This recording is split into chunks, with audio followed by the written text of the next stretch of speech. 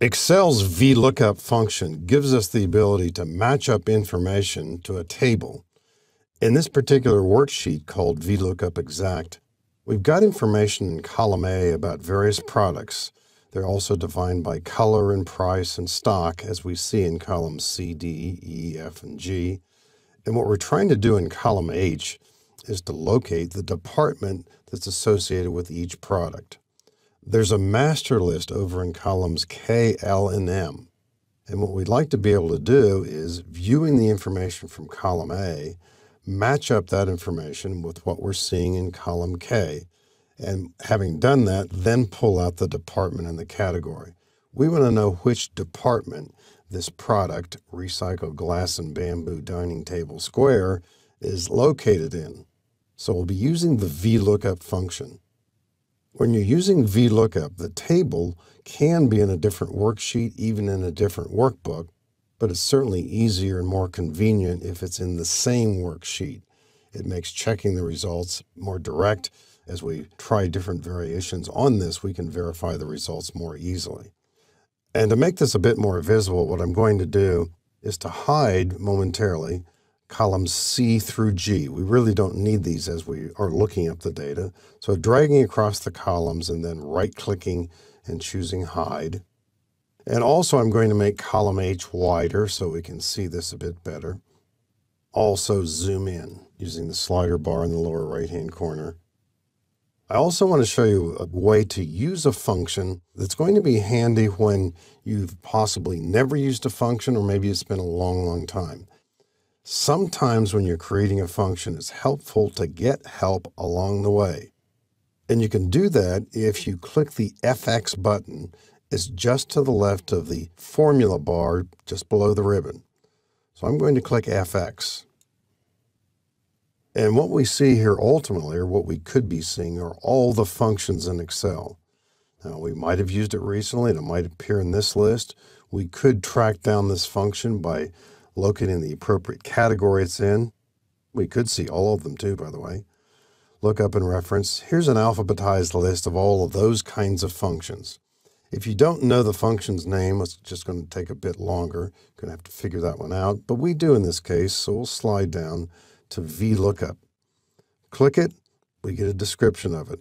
If we have time, we could click Help on this function, but if we click OK, we're still within help mode here, and Excel will essentially lead us through the various arguments or parameters of this particular function. And you can move this title bar over and around. It'll help us build the function. You can see already what it's doing in cell H6. What's the lookup value? It's in A6. You can type it or click there. Where is the table that we're using? The table's in columns K, L, and M. And if we know for sure there's nothing else in that table, we can simply drag across the column letters like that. And as we let go, we see this indicator here. Column index number. Which column of that table has the answer that we're looking for? Well, we're looking for the department name, and it's in the second column of the table. Now, literally, that's in column L. We don't put in the letter L, though. We put in the column index number. The next entry might be a little strange at first. Range lookup. The description below gives us an idea of what that might mean. Range lookup is a logical value, etc., etc. We're going to use an exact match. Therefore, we put in the word false. Now, you wouldn't exactly guess that. You can put in the word false, you can put in the number 0, either one will work. If you're not looking for an exact match, if you're using a numerical lookup, you wouldn't worry about this argument at all.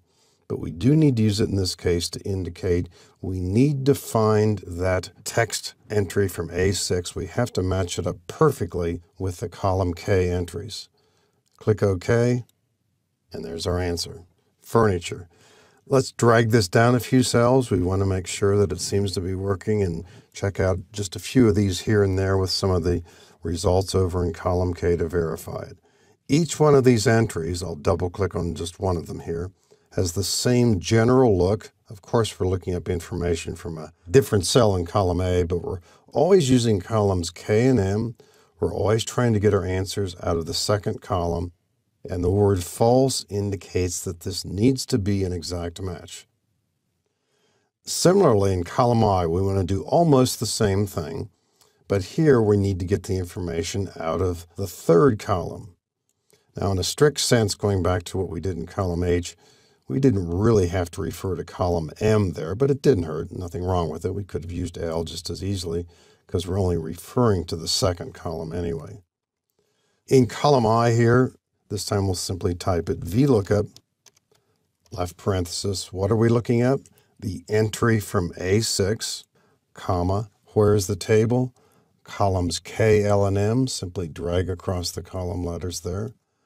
Comma, which column of that table has the answers now for category? It's the third column. Comma, do we need this to be an exact match? Here it says false, exact match. If you don't want to type false, you could click this, tab it into place, do it there.